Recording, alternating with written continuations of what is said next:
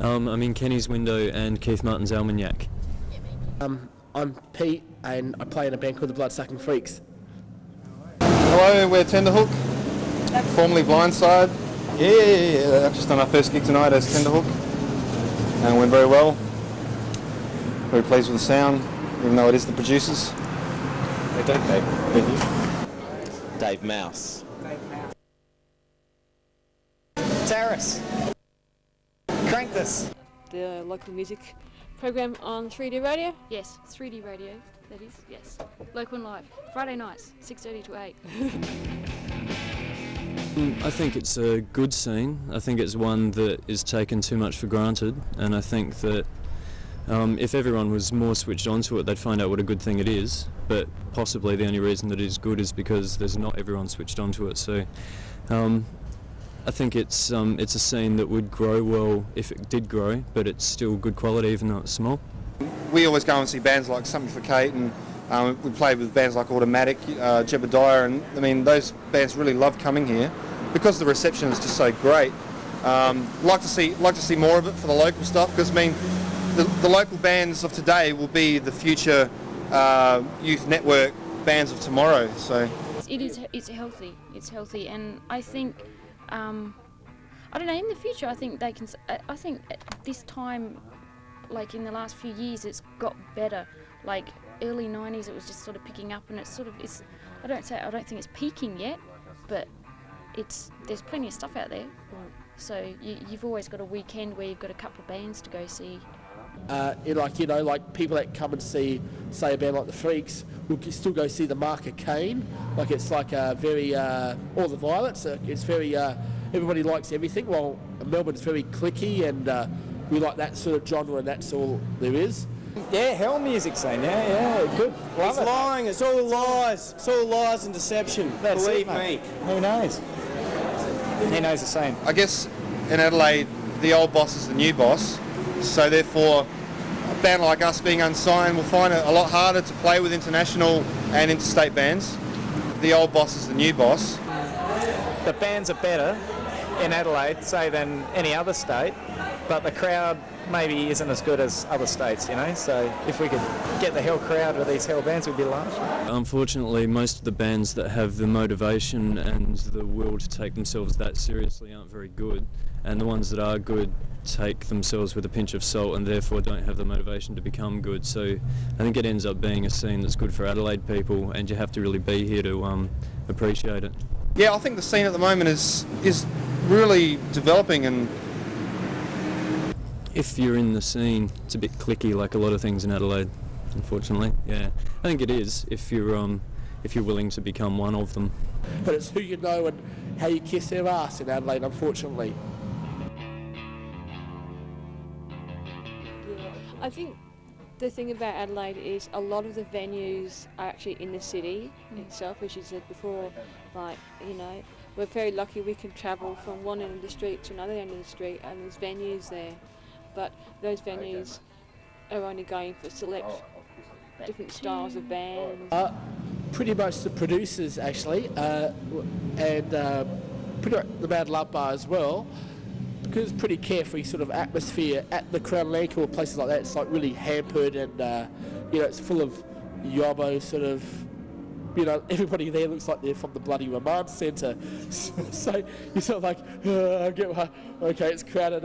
You're not going to really be comfortable and see a band. And Austria, I mean, you've got to line up with a bloody ticket to get in there half the time. And you know, then if you're not in the first two rows, it's like, so to really see a band, probably Producers or Mad Love Bar or even Exeter.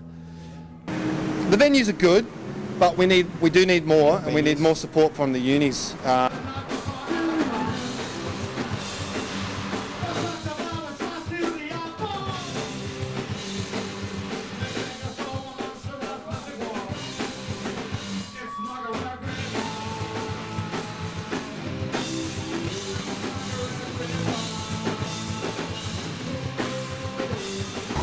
Venues. Well, this joint's pretty cool out the back. Mad Love Bar. Where else? Hold Fast Hotel down at Glenelg, that's really cool. Yeah, and sort of everywhere's cool. Depends on the scene, you know. If there's dudes getting into it, jumping around, going mental, getting pissed and stuff. Yeah.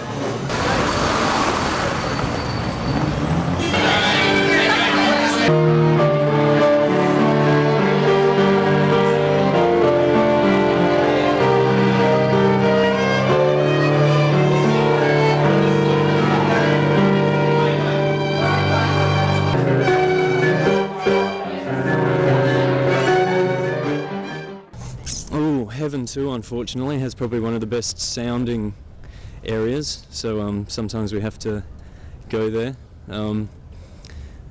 Tivoli used to be good in terms of atmosphere and visual, being able to see the band.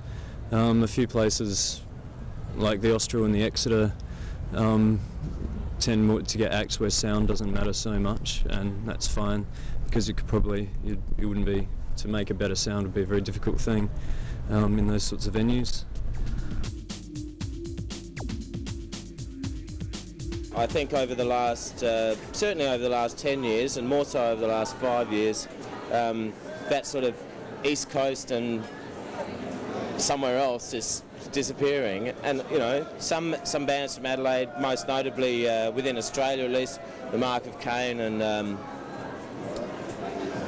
well, I was going to say 60-foot robot or whatever. Sorry, hang on. Super Jesus, that's right. Melbourne and Sydney seem to have a bit more respect. Like, I notice if you go over to Melbourne and pull a good crowd, everybody likes you in Adelaide, even if you're, like, take for Super Jesus, who were Hell's Kitchen. They played their asses off over here with you wouldn't even find a DB interview, or same with Price of Silence. A band, Price of Silence were like the second biggest pulling band besides the Mark of Cain in Adelaide. Not even a sausage. Yeah, I suppose, well, sort of all the record company dudes and all the dudes in the know are supposed to be, you know, in Sydney and Melbourne and stuff, so maybe they're trying to cruise there to get, you know, sort of noticed a bit more easily. It's the distance as well. They're so far away from the East Coast where, you know, so cool to all happening, but I guess it's just a position thing. They feel that they're a long way away, and it's unfortunate. Hopefully we can develop something here to keep the bands here. Yeah, a lot of the bands that leave, yeah, they've got delusions of grandeur to the point where they don't last long. Once they get interstate, they all end up having an argument and coming home usually, and getting into a more casual band. You get unearthing, and you get things that are good for Triple J and good for their listeners, but not so much. I mean, if a small band does release an album, it'll usually get into the SAFM top 20 charts at some stage if it does okay, whereas Triple J charts are always UMI and always the bands that don't need much help. Local radio, 3D radio. I guess they do a lot for local acts, like they play, you know, demos to CDs, so in that way. But I suppose Triple J, they're getting there with the Adelaide bands. Like, you know, of course, Super Jesus, Mark of Cain, all those bands getting a lot of airplay. Especially Richard Kingsmill, he's been pretty good. Yeah, Richard Kingsmill pretty good. Yeah, I think 3D radio, local radio really gets behind the local bands, and I think that's important because there's no other places, you know, for them to be heard. But on local radio, you know, it doesn't cost them anything, and they give anyone a chance. So that's very important to our scene. I think 3D is the only radio station with a policy of playing demo tapes, so if you do hear an Adelaide band, it'd be more likely Cold Chisel than anything. Yeah, national airplay, that plays a big role because, you know, when you go into state and stuff, you know, usually you're starting from scratch, no one knows you, no one wants to know you. So if you get a bit of, like, even just one song, you know, that dudes catch on to and they sort of remember the name, then you go into state and you're sort of already well known, your homework's already done for you, so. Because we've, like, done a lot of payola to our friends at 3D, and that's got some, you know, tasteless people to us show that. Obviously 3D and, you know, 5am. 3D Radio, which is probably one of the best community radio stations. 3D Radio, which is probably one of the best community radio stations in Australia, is great at influencing what happens in Adelaide and also giving people in Adelaide a chance. But also, again, if you're not in the scene, you probably don't listen to 3D Radio. Well, I mean, The only local stuff you hear on like Triple J is Super Jesus, Marky Kane, Revolver getting a Revolver. a good I heard Blindside on there.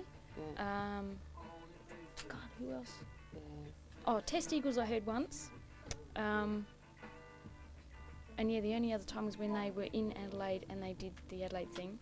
Other than that, I sort of, that's all you hear is the people that are like. We have labels here in Adelaide, which you've got like the Hip to Hate, you've got Krell, The Modern Recordings is doing stuff.